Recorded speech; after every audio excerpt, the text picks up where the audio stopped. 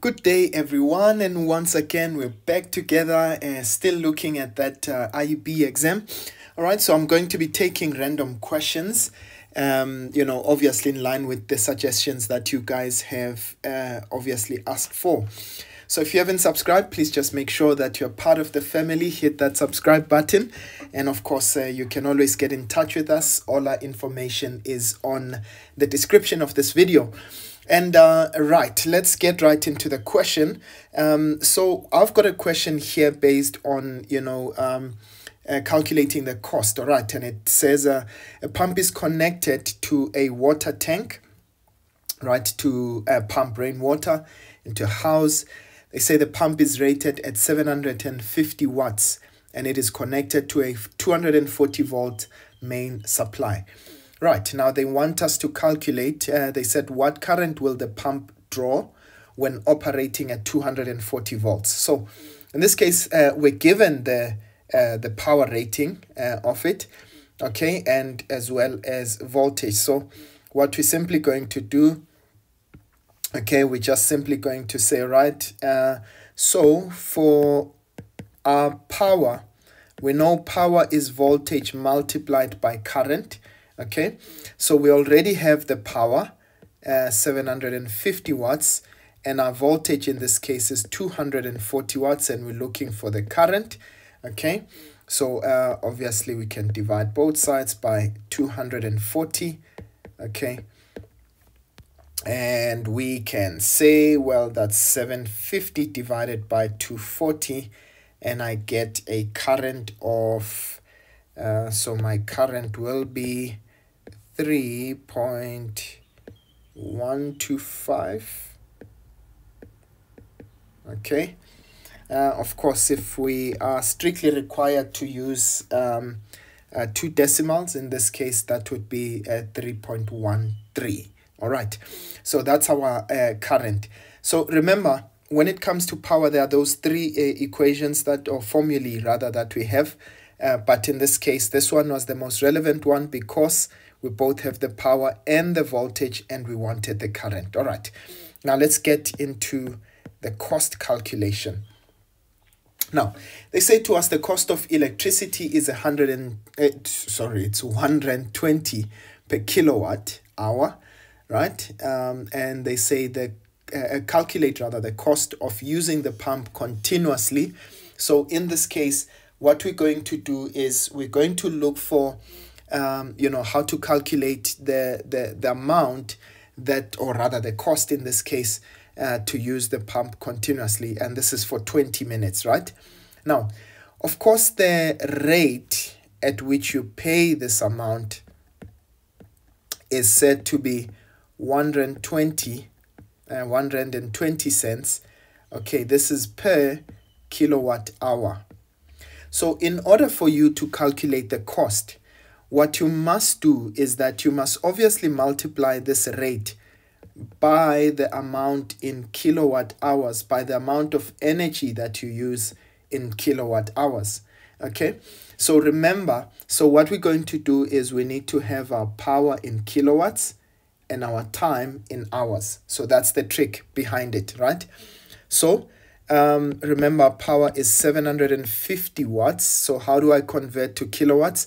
You just simply divide by 1,000. So it means this will be 0.75 kilowatts. Okay, so I'm expressing the power in kilowatts, right? And now what am I left with? With the time. So time must be expressed in hours. So remember, they'd given us 20 minutes, right?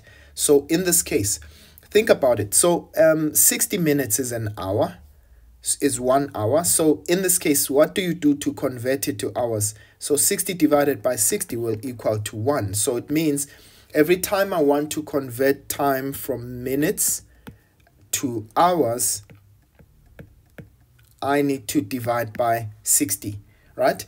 So it means that I'm going to take the 20 minutes that I have divided by 60. In this case, that will give me 1/3, or you can say 0.3333, right? I'm just going to leave it as 1/3, right? So now, remember, we say, well, in this case, energy or work done is the amount of power, or rather, let me put it in its original form. Power is energy divided by time, or in this case, we want the energy, so this is power multiplied by time, so that we express it in kilowatt hours. So power in kilowatts is 0.75, you remember that, multiplied by the time in hours.